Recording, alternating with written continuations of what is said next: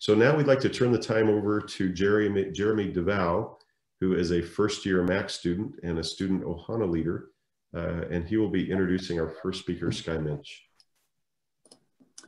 Thank you so much, Doug. Before I introduce Skye, I'd just like to say quickly from a student perspective, the BYU Marriott School and the accounting faculty this year have done an incredible job adapting to the crazy circumstances to make this year an amazing, enriching learning experience. It's been an interesting time, but the faculty has done an incredible job.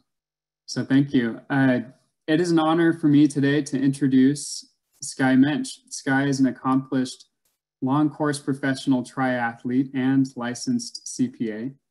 Upon graduation with her master's degree in tax from BYU, Skye worked for Ernst & Young in their Salt Lake City office for 5 years.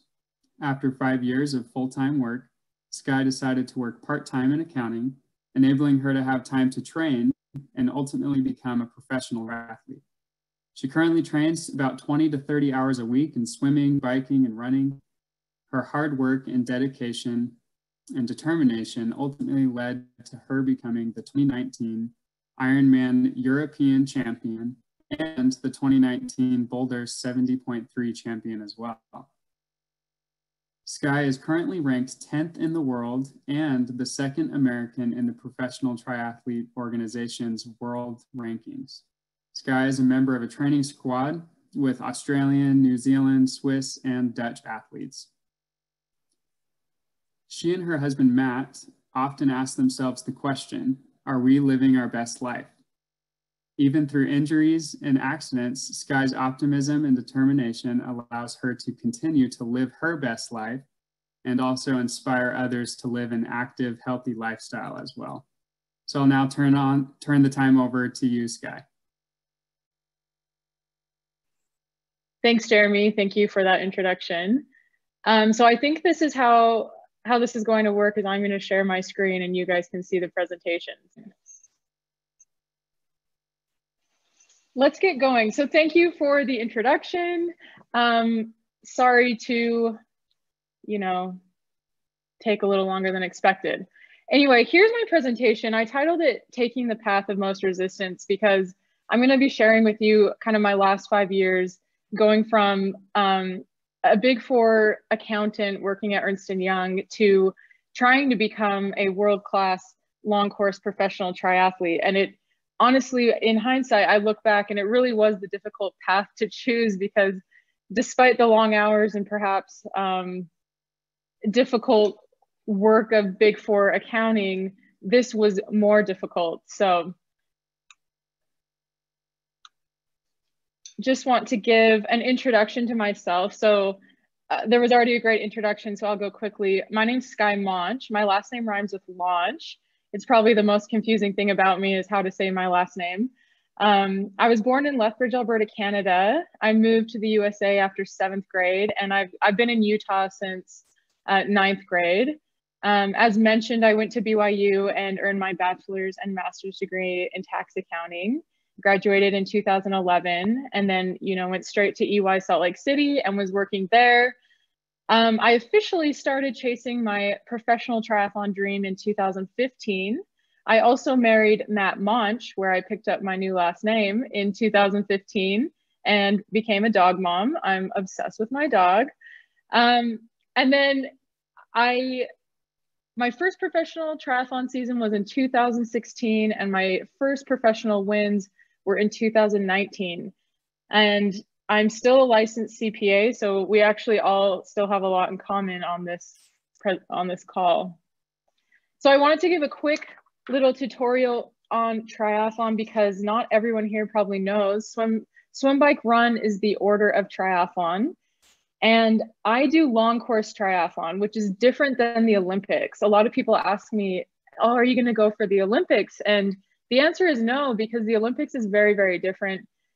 First of all, I do about 2 to 4 times the distance of the Olympic distance. And the major difference is in long course, I am on a time trial bike, and in the Olympics, they're on regular road bikes and they're allowed to draft and, ride in packs. So that's the big difference there. The events that I specialize in are the half Ironman and the full Ironman distance. You can see those distances there. The full Ironman is 2.4 mile swim, 112 mile bike, and a 26.2 mile run. So it's pretty far. That distance takes me about 9 hours, hopefully under, but it's a full day of racing. And this was mentioned in my introduction, but as a professional, I train on average 20 to 30 hours a week. So why accounting? First of all, I love numbers. I'm sure you guys can relate. And I really thrived in difficult math courses throughout high school. I love the idea of being a businesswoman, even just down to the attire. You know, I liked wearing, you know, skirts and heels and things, which is funny now because it seems like the business attire has, you know, gone pretty casual to just jeans and, you know, maybe a nice top. I love personal money management and dealing with money in any way. And the Accounting 200 intro courses at BYU, I just love them. The debits and credits were so fun. And I just felt like an education and career in accounting wrapped this all into one. So I went for it. So why triathlon then? I grew up running and I knew how to swim, but I was never top level. Like I didn't run for BYU, I didn't swim for BYU. And I became fully addicted to the endurance running scene after running a marathon when I was 16 years old. I learned about triathlon in high school and I was instantly intrigued, but you know, the big hang up in triathlon, well, there's a couple, but it's swimming and not having a bike. You have to have a bike to do triathlon. And I was paying for all my schooling on my own and, you know, couldn't afford a bike until I did my internship at EY and I made my first real money and I was able to afford a bike after that. And that's when I got into triathlon more seriously. Here is a picture of me doing my first ever triathlon. This was the True Blue Cougar Tri in 2009. And shout out to Parker Moffitt if he's on this call. He is also a School of Accountancy alumni. That's his bike I was borrowing. He really encouraged me to do a triathlon. And based on my face, you can tell that I was really enjoying myself. So truly I was, even though I look like I'm about to cry. So here comes my journey from accounting to triathlon. 3 to 4 years into my e-ride career, I just started to feel dissatisfied and I just needed a new challenge. And I didn't know what that challenge was going to be, but I could just feel something, you know, stirring inside of me. And I knew that I loved the endurance or runner's high, and I was pretty good on the local level, which really means nothing on the global level, but it gave me confidence that I could be a good athlete. And triathlon, I don't know how many of you have watched, you know, the Kona NBC special. I would watch this Kona NBC special after the World Championship happened, and I'd see the pros racing, and I just get this feeling inside, like this burning that could be me. I could be that good if I wanted to be. And that kind of sat with me for a while. I didn't instantly make any moves, but kind of, you know, like I said, 3 to 4 years into my career, I just started pondering this, and I knew what I really wanted to do was pursue professional triathlon, but it was a scary move to make. So it took a while. It took some friends encouraging me, feeling some support, and I kind of had to have my own realization of what I needed to do in order to really make the move. Also a shout out to Nate Ogden. He was a friend in the accounting program and then a friend at UI. I didn't tell him I'd be putting this picture in here of us, but I knew he'd be okay with it. We both signed our new agreements. He changed employers and I was signing my flexible work arrangement agreement with EY on the same day. So I got a picture of us to remember the day forever. So my first lesson learned in my journey here is that no one is going to make a bold life change for you. And that's when I ultimately made the move. When I realized that this was going to be up to me if I wanted to change my life, I was going to have to get up from my desk and go talk to my boss and ask him and tell him what I was feeling and what I thought I needed to do. Lynn Ames was my boss at the time. Many of you may know him. He was the partner in Salt Lake City.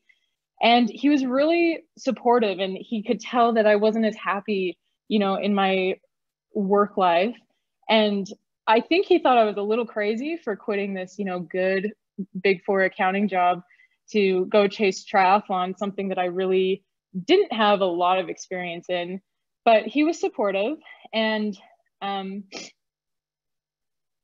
I felt supported by the people around me. But again, I could tell people thought it was a little crazy, like a good kind of crazy, but definitely a little unexpected. I just kind of made the decision one day, and then I told everyone what I was going to do. It was definitely against the grain, but once I made the decision and got moving in the direction I wanted to go, it was a really, really good feeling. So there's lesson number 1. This is a quote I wanted to share. I found it probably on Pinterest or something years and years ago. If you want something you've never had, you have to do something you've never done. And I wrote that on a sticky note and sat it on my monitor at home, where I would work from home the late nights during busy season. And, you know, I would just read it all the time, and it would be in my face all the time. And that really helped me push forward as well. And even today, you know, I made that big move in 2015 to go part-time at my job and get a coach, but I'm constantly having to remind myself that, you know, if I ever get comfortable and I need to progress, then I have to do something that I've never done.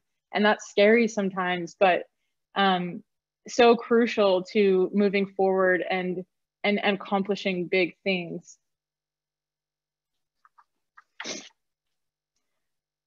So I wanted to share with you my naive pro triathlon plan. Again, I really had no idea what being a pro triathlete was even like. Totally naive. So my plan was, okay, I'm gonna go part-time at EY. That's gonna be enough money still. I can still earn enough to pay all my bills, and I'll have my health insurance, and it's all gonna be okay.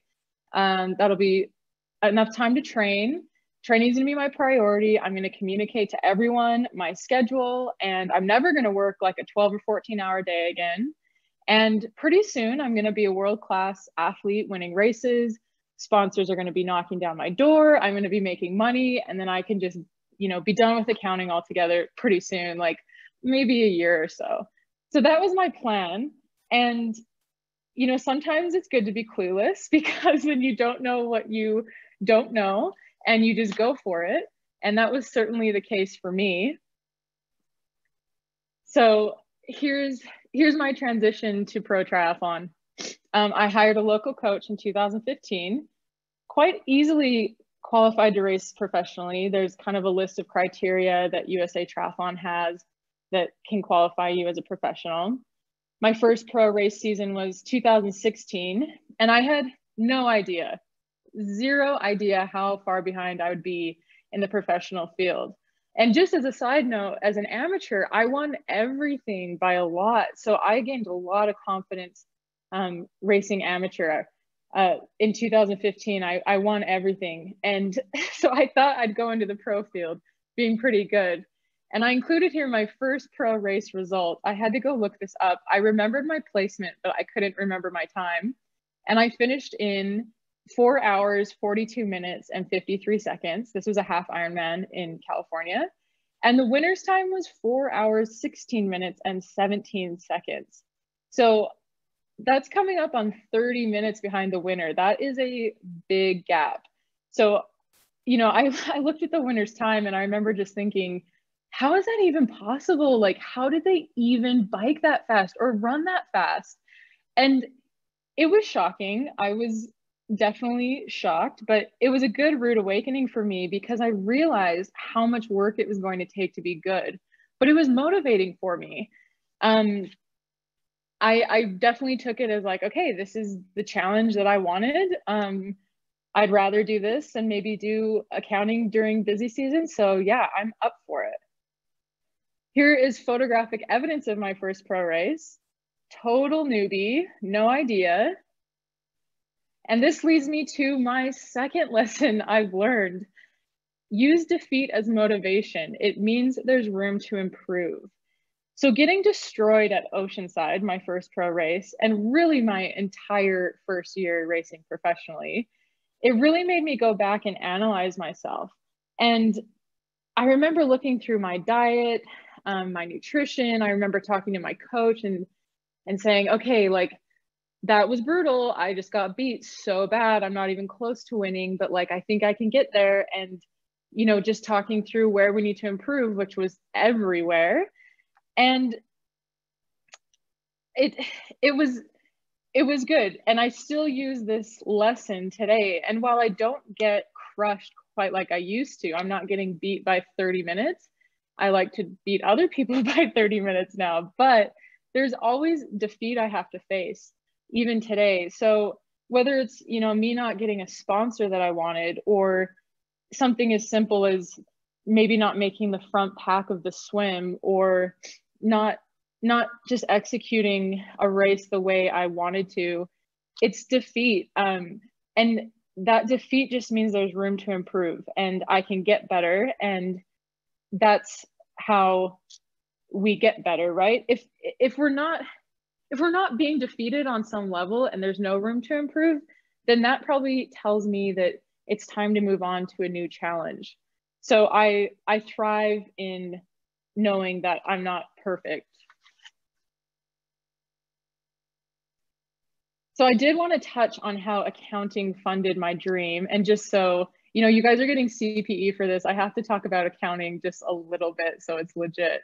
So I got married in 2015, and that gave me a little more financial support. I knew my husband wasn't going to let me go hungry, or, you know, he would pay a lot of the bills. And then I didn't need health insurance because I could get on his insurance. So that gave me a lot of opportunity to explore other work options. I ended up quitting my flexible work arrangement at EY. I think it was February 2016, and kind of jumped into the contract working world, which I really didn't know a lot about, but I've learned a lot since. The reason I went straight into contract work is because I told myself from the beginning of my accounting or my triathlon journey that I wasn't going to dig myself or my husband into a financial hole. So, you know, I am still an accountant, a conservative, risk-averse accountant at heart. So I knew that I had to make this sustainable. And working part-time and my accounting degree and background really allowed me to pay for at least triathlon, the cost of triathlon. And in case, well, you guys, I know you're wondering this question because you're accountants as well, but the cost for me, when I was at my peak of paying for everything and doing everything to the max, which means, you know, if I needed new race wheels, I bought them. If I needed, I mean, I had to pay hundreds of dollars just to like check my bike for a trip on an airplane. You know, I was spending about $30,000 a year just to be a triathlete. But again, that includes flying to all these races, all the accommodations, my coaching, everything. And that was at the peak. It doesn't cost me that much now because I have sponsors and, you know, receive other compensation from races. But it was a lot to pay for. But being an accountant and having the background and the way I was set up, I was able to manage my risk and at least not dig myself into a hole. And I do note that training and napping has always been priority. Unless there's a tax deadline, I kind of told myself, okay, I'm allowed to work and, you know, make money and keep my skills up and keep my CPA license. But I didn't quit my accounting job to just kind of be a mediocre triathlete. Like, I have to be a good triathlete. So that's always kind of been my my way to manage accounting and becoming a world-class athlete. Okay, I titled this slide, "So how do you make money?" Because whenever I meet new people, like, you know, you're sitting in church, New Ward or something, and you're meeting new people and you say, "Oh yeah, I'm a triathlete, I travel the world and I race," and they're shaking their heads at me like, "Oh, cool." And then the question always comes, "So how do you make money?" So now I can at least say I have some sponsors and I win prize money. But, you know, for the longest time, it was definitely, I am also a CPA, you know, my education's in accounting and I do contract work. So it's been an interesting experience managing the contract world, and I needed extreme flexibility in order to train as much as I needed to train and recover the way I needed to, and travel. Frankly, the traveling is really demanding. I mean, in years other than 2020. So it's definitely taken some time to find the right opportunities, but they're there. And it's given me a lot of confidence in my accounting abilities, you know, experiencing all these different contract experiences. Coming from Big Four, I was really confident in how to do a massive partnership return, but throw me like a tiny individual return and I was nervous. I just didn't know. So it's been a good experience. But you know, I'm grateful that I don't have to completely rely on accounting right now. Okay, so back to triathlon. She's a nobody. This is what someone said to me, and I'll tell you the story. But by 2017, so I've gone 2015, 16, and now we're at 17 being a triathlete. I wasn't winning races. I wasn't making the podium. I wasn't making money. I had no paying sponsors, and I just wasn't accomplishing what I knew I could. And for me, I want to be good at what I'm doing. Like, no one likes to do something they're not good at. So I was discouraged, to say the least. And I thought to myself more than once, like, what am I even doing? Maybe I'm not as good as I thought I could be, and maybe I just don't have it. And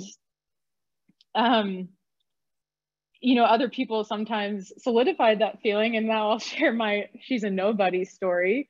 So I was paying for services at a local well-known company. I won't name any names so we don't scar anyone's reputations, but I noticed while I was in the office that they had athletes hanging on their walls, and you know, they worked with athletes and obviously prided themselves in working with athletes. And I thought, oh, awesome, like I'm a local professional athlete, and I knew I wasn't great, but I planned to be great, and I needed to build my sponsorships and my profile. So I asked the owner of the company if he thought there was an opportunity for, you know, me to maybe work with them a little bit, or whatever, receive some services as part of a sponsorship or whatever. And he was like, yeah, he was so nice. Yeah, send me an email.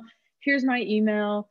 So I go home, email him that night, and he forwards the email to his marketing person and copies me on it. And I'm like excited that, you know, there's some encouragement here. And then I think it was like 9 o'clock at night, the marketing person replies all on accident and says, just like a blunt one sentence, she's a nobody. She just wants free stuff.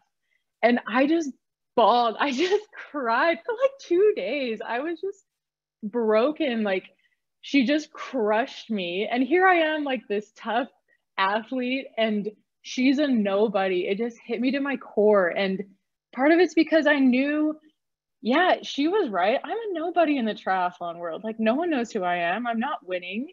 But to me, I wasn't a nobody. I mean, I just worked incredibly hard the last few years. I made some bold moves, quit my job, put everything into this triathlon dream.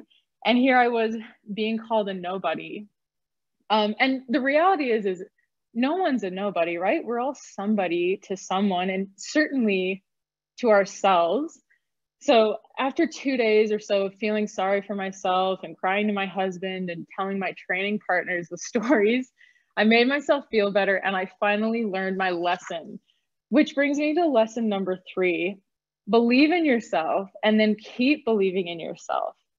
You know, it's enough to think, oh yeah, I can be good. But when you're trying to accomplish something great or something big and scary, no one can believe in you the way you can believe in yourself. Because, you know, we're the ones who have to live with ourselves, and we're the ones who have to sleep at night with ourselves and, you know, live with all of our actions. And so we're the most invested in us and the actions and everything we do in our lives. And, you know, I'm glad she called me a nobody, because it made me realize that I really had to count on myself. I couldn't count on anyone else, even though I had great support. You know, my coach was supportive. My husband was extremely supportive. But ultimately, it was up to me believing in myself. And if I really wanted to become the athlete that I thought I could become, this is what it's going to take. It's going to be hard. No one's going to care about me the way I want them to, but sticking to my belief was key to being successful. So here comes a change of events. This is a picture of my friend Sarah. She's from Australia. So I bring back my quote: if you want something you've never had, you have to do something you've never done, unless it involves Vegemite. I don't know if anyone on this call has been in Australia or had Vegemite, but it's disgusting. It's just like salt paste, basically. But she came here to train in Park City in 2016, and her coach reached out to my coach, and we did some training together, and ultimately resulted in me trying Vegemite for the first time. Unfortunately, not the last time. I've given it one more shot, but I'm done now. There's no more tries. But the reason I brought this picture and little story in is that things changed for me in 2017 after kind of hitting, I guess we could call rock bottom, where I knew I wasn't really good or being the athlete I wanted to be. So a whole new world opened up. My friend Sarah, who was in that picture I just showed you, after the 2017 season, where she had an unreal season, she won 2 regional championships. She was 3rd at Kona, just an incredible athlete. I was kind of expressing my disappointment, and she said, you should just come to Australia for the winter. Like, come do a training camp with me and my squad. I think your coach would be fine with it. It could be really fun. Just mix it up, try something new. So I spoke to my coach here in Salt Lake and said, I want to go to Brisbane for the summer, or their summer, our winter. And he said, yeah, that sounds like a good idea. That's great. So in January 2018, I got on a plane, packed my bags for 8 weeks, and went to Brisbane. And my first, big international flight. And I loved it. Immediately, I loved it. First of all, it was warm and it was winter at home. And warm's an understatement. I would say very hot and humid. But I loved it. I loved doing training with the squad. I loved the Australian accent, the way of life, the different terminology. It was just all a really good experience for me. But most importantly, I loved how hard they trained. I got to do a lot of the sessions that they did. I coordinated with Sarah's coach and my coach on what I would do. And by the end of the trip, I knew my next big change, and that was I needed to change coaches. Cam was and is Sarah's coach, and I wanted him to coach me. And Cam's based in Brisbane. He's obviously traveled the world himself as an athlete and then working in sport. So before I left, I was so nervous. I asked him if he would coach me, and he said, yeah, I'll coach you. I think I can make you better. And he said, as long as I would agree to travel for training camps to come see him in Australia, and then, he would be traveling to Switzerland again in the summer. And I was like, yeah, great. Anything. Like, I just want to get better. And Cam knew how he could make me better. I remember standing on the pool deck one time, and I asked him, I said, Cam, do you think I can be good at Ironman? Like, do you think I could win a race? And he's like, totally, like 100%. Explain to me why I should be winning races. Explain to me how I could be great. And I mean, I was sold. So I left home that March knowing that I was coming home to change coaches. Here's a picture of me in St. Moritz, Switzerland. The last 2 summers, excluding 2020, I've spent the summer in St. Moritz, Switzerland. And I raced there, and then I've raced in Germany, and obviously I've just opened up my whole world doing this triathlon thing. So that's one cool thing that's come from all this. There's so much travel that I've done that I wouldn't have done, if I just kind of, first of all, stayed in the accounting profession, and second of all, if I hadn't changed coaches, because my coach Cam, we run a pretty international racing schedule, and I think in my introduction it was mentioned how international my squad is as well. I have a lot of European friends and training partners, and then obviously Australian and New Zealand. So there's that. So we're getting to where my triathlon career is actually getting exciting. So I started with CAM officially in March of 2018. And that year I was on 3 podiums and I went under 9 hours in the Ironman distance for the first time. And 2018 really validated my decision to race pro and keep at it. Like, I finally was getting some results and I was finally starting to perform where I always knew I could. And I'm so grateful for, you know, everything up until that point, but this was just a whole new world. In 2019, I was the dark horse Ironman European champion, which is the second biggest race to Kona. So that was a really big deal for me to win that. That was huge for me. And then my next race was Boulder 70.3. I flew home after Frankfurt, and then I raced a month later and won that as well. So I ticked off my first wins. So 2019 was just an unreal year for me. I qualified for Kona, and I was, if I didn't win the race, I was almost always second, except once. And 2019, I was like, okay, I can make a career out of this. Like, things were going the right direction. And since we're all accountants, 2019 was the first year I made more money as a triathlete than I did as an accountant in that year, just because I had raced so well. And, you know, I get paid for performing at races because the prize money and things. So 2019 was a very good year. Here's me winning Frankfurt. That's the finishing tape. So much fun. And that leads to my fourth lesson. I realized that it takes a team to be successful, but it must be the right team. And I'm so grateful for my first coach. You know, I needed my first coach as much as I need my current coach. But there comes a point where you may need to change your team to really get where you want to go.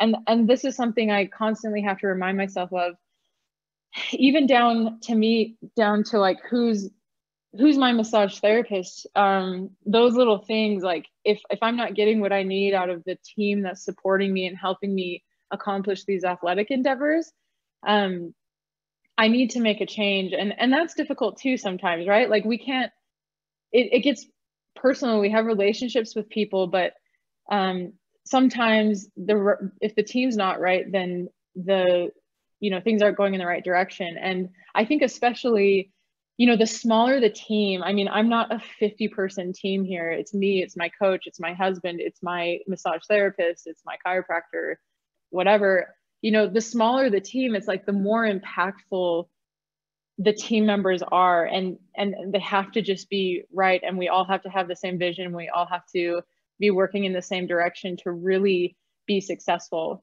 So a big lesson there, and one that I constantly evaluate. So I decided to really end 2019 with a bang. September 24th, I was just a couple weeks out from competing at my first Ironman World Championship. I had a devastating bike crash. I was coming down Mill Creek Canyon in Salt Lake City, which is right next to my home. And I crashed. I don't know exactly what happened. I was being careful.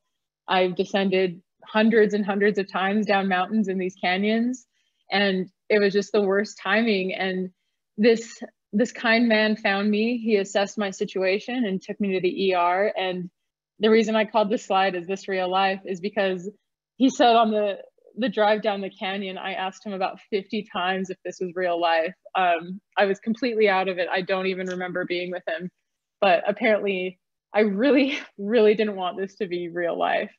So here's a picture of me in the hospital bed, and I actually just copied and pasted the end of my Instagram post sharing my crash. And I said, "My body is bruised and broken. I had a concussion. I had bleeding outside the brain. My right elbow was shattered. My right collarbone was broken, and my left thumb was busted. My bike is a bit broken and my heart is a bit broken, but my spirit and determination are not broken. Thank you to everyone for the love I've received. I get surgery next week to repair some of my injuries, and I will keep you posted." So this was my first bike crash, 10 years of riding a bike in these mountains in Utah, and never crashed. And then 2 weeks before the biggest race of my life, I end up in the hospital, completely unable to even do anything for myself. It was a tough recovery, but I was so motivated to get through it because I wanted to race again. I wanted so badly to be at the top level.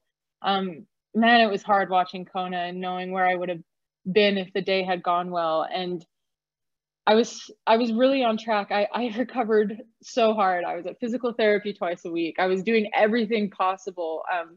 It was quite painful, but I knew I wanted to be back racing at my best in April of 2020.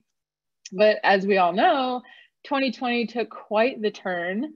So I was planning to race Oceanside 70.3 at the beginning of April, and about mid-March is when that got postponed.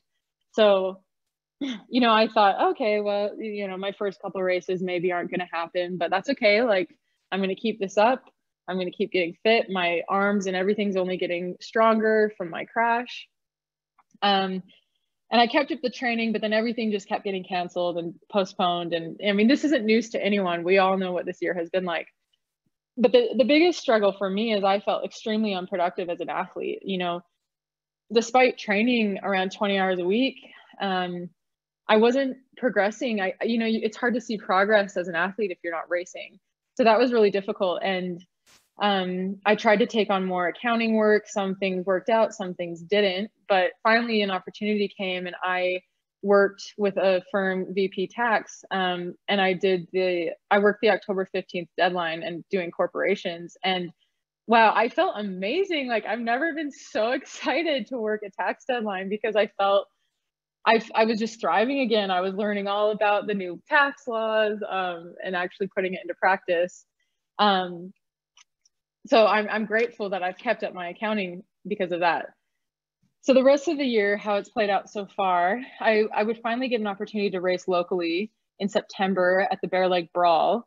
And that was fun. And then it looked like Ironman Florida was going to happen because Florida is pretty liberal with their COVID requirements. So my coach and I decided at the end of September that we were going to start training as if Ironman Florida was going to happen on November 7th. So I just got slammed with training, just completely full into Ironman training, which is really intense, like back-to-back 30-hour training weeks.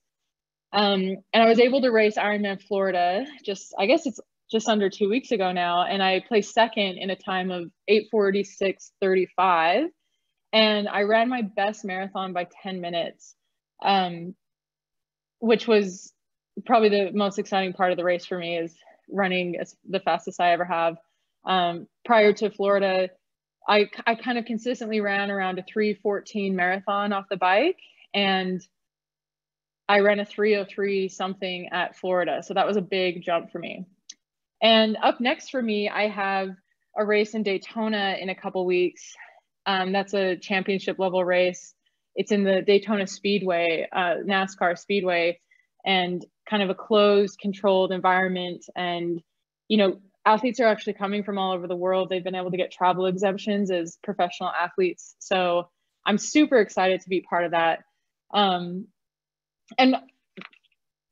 oh, here's me at Ironman Florida just a couple weeks ago. I think that was right at the end of the marathon, which is always the best part, the most painful, but also exciting. Which leads me to my fifth lesson, and this is my final lesson. In 2020, I realized that constant self-evaluation is required if we want to get the best out of ourselves.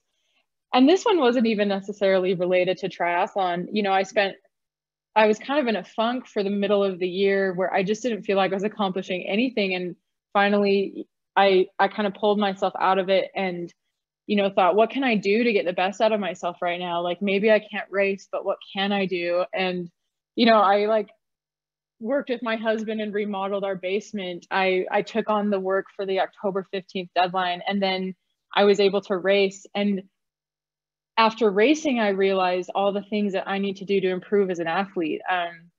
Not having the opportunity to race for so long, it's hard to really analyze yourself and think, oh, what did I not do well in that race? What do I need to work on in training? What are the things that I can gain that, you know, next 1% thing to get better? And one thing I always think to myself in training and otherwise, and certainly can be applied to non-triathlon, is, you know, sometimes we think we're trying hard, but we could be trying harder. So I ask myself that all the time, like, how could I be trying harder? Because I always want to get the best out of myself. And even when circumstances are not in our favor, as most of us probably find this year has brought, if we're really doing that honest self-evaluation, I believe we can get the best out of ourselves. So those are my lessons. And I hope that everyone had something, maybe, you know, you can identify with one of these lessons, or maybe something like struck a chord with you of how you can improve your life and how you can maybe be a better husband, wife, or employer or employee, whatever it is. Or maybe if there's some changes in your life that you've been wanting to make but have been hesitant to make them because it's scary. I hope to inspire everyone on this call to do something big and scary, or something that seems hard, because it's so satisfying to work hard at something. And even if it's failure at first, if you believe you can be great at something, then I believe you can be great at something as well. So that's the end of my presentation, and I thought I'd leave a few minutes for questions, if anyone has any questions related to anything. Really, I'm an open book. This is so funny doing a presentation to a screen, because I have no idea if you guys are even awake still, but I hope you are. So let's open it for questions. Okay, Skye, so I have my assistant. She's been gathering questions from the chat, and she'll ask you the questions, okay? Okay. Hi, Skye. Thank you so much. That was really inspiring. First off, we've got James Sloan, who asked, how has COVID impacted your ability to be sponsored and maintain any sort of income related to your new and fun profession? That's a really good question. So sponsorship has been a really interesting thing this year. For me personally, I haven't been aggressive in trying to get new sponsors, personally, just because having not raced most of the year, and then I know a lot of companies are struggling financially just even without sponsoring. I've maintained my sponsors. The sponsors that I do have been very loyal, and they've delivered on their contracts and payments with me. So that's been good. I also received an annual bonus earlier this year. Newly developed is the Professional Triathletes Organization. It's backed by Mike Moritz. He is a billionaire. I think he started Sequoia Capital. You guys may be familiar with him. And he is backing the Professional Triathletes Organization. And part of the structure is that they have an annual bonus. And the Professional Triathletes Organization at the beginning of this year decided to pay out the bonus based on ranking. And I'm ranked 10th in the world. So I got a pretty good bonus, which kind of helped relieve financial stress of this year.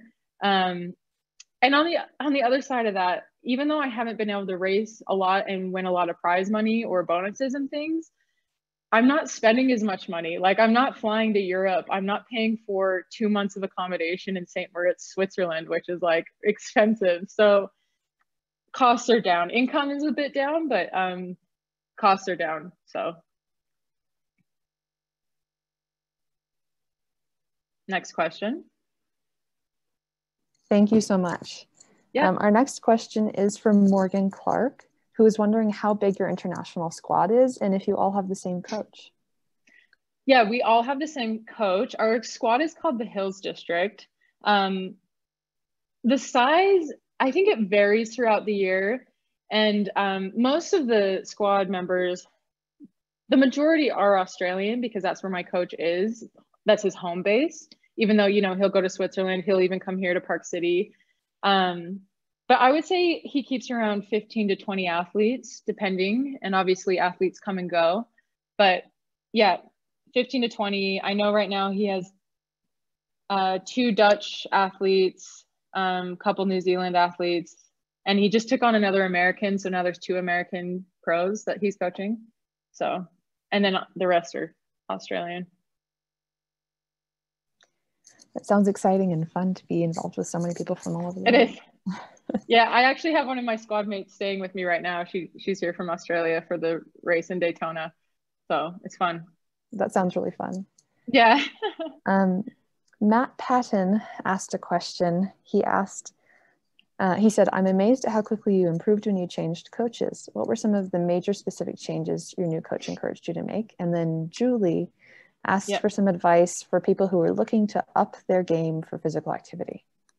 Yeah, okay, so the first question on coaching, you know, physical adaptations do take time. So I fully respect that, you know, I'd been working at it a few years and things had adapted and changed. And so there's, you know, credit to my first coach, but my second coach is just, he knows what it takes to get athletes to the next level, to the world-class elite level. And the training was just a lot harder, a lot more specific, a lot more intense. It's just very applicable to me doing a race as fast as possible. So honestly, it was the training, and then just, it gave me confidence as well. You know, I kind of ran out of confidence with my other coach. Like, I just was like, this isn't working. So getting a new start and knowing that I was with a coach who really knew what he was doing and that he could make me better. Like, if he couldn't make me better, then no one could. And I was just going to go back to accounting. So that made a difference for me, the mental aspect, I think. And then tips for people wanting to up their game with being physically active, you know, I would say take it slow. I think a lot of people, even my husband does this, he'll like try to just go out and run as fast as he can for like a mile, which a mile's not that far for me, but you know, if you don't run at all, a mile is quite significant. So I think taking it slow, if you want to get into running, it's like do like 2 minutes of easy jog, 1 minute walk, 2 minutes easy jog, 1 minute walk. And then also just finding something that you actually like. You don't have to be into Peloton, riding a bike inside. You don't have to be into running. You know, those are maybe the easy things and popular things, but there's so many ways to stay active, and finding something that you like is important. But yeah, you also have to give it time. Like, exercising hurts if you're not fit. And, you know, we can all say, oh, give it a couple weeks, but I say give it like 3 months and then it'll start to feel good. And then you might be addicted like I am. So. Well, maybe if I work out more often, I'll get addicted. Yeah. Thank you so much, Skye. I think we have time for one more really quick question. Okay. And I've seen a lot of questions from guests who are curious about your long-term plans and how long you think you'll be able to compete, and whether or not you want to coach or go back to accounting full-time. Tell us about it. Yeah, that's a really good question. I don't have a set in stone plan. I mean, obviously there's a few things in my future that I know I will want to do. In terms of how long I think I can compete well, I mean, there are women who have had children and are now 40 to 42, and they're still competing really, really well. I mean, the woman who was third behind me at Ironman Florida 2 weeks ago, she's 42 and has a child. So I don't feel like there's necessarily an end date on what my athletic career is, but I'm not saying I'm going to go that long. I'm 32 right now. So that's like potentially another 10 years. And I will tell you, the training and travel, it's quite exhausting. Like, it's so demanding. I have to say no to so much. Like, there's so much that I miss out on. I mean, it's an exchange for, right? Like, I love my triathlon experience, but there's so much that I don't do. I tell friends no all the time. I don't go to, there's so many things I just don't do because I'm training and sleeping and traveling. So my long-term plan is to do this until I feel like I'm ready to move on to the next thing. And then I also know that I want to have a couple kids someday. So I'm 32, and in my head, I'm like, okay, maybe like when I'm 35, I should start to think about having a couple children. But I do feel like, depending on how the next few years go, you know, if you perform at a really high level and you have good sponsorship and support, then if you have a child and want to come back, I think it's easier to come back, right? Like, you have income and you have support. So a lot of it just depends on how the next few years go. But yeah, I certainly plan to be full on with triathlon for another few years. And then in terms of accounting, I mean, I keep up my CPA license because I want to keep my options open. I don't want to go back to full-time public accounting. That's not what I'm interested in, really. I've enjoyed the part-time part, but I think I would really enjoy teaching. I was a TA at BYU for 2 or 3 years, and I really enjoyed that. So I think teaching and, you know, just being involved with more people, some kind of role where I'm more involved with people and maybe helping others accomplish their goals is what I would be interested in. But yeah, no set in stone plan for me. Well, Skye, I just wanted to say, and from the, I know you can't look at the chat and talk at the same time, but everybody loved you and has some great questions. And I wish that we could have answered all of those questions. However, we have been recording all of the questions and all of the compliments, and we'll send those to you. And maybe you can fill in some of those questions, and we can attach that to our recap email that we'll be sending out to the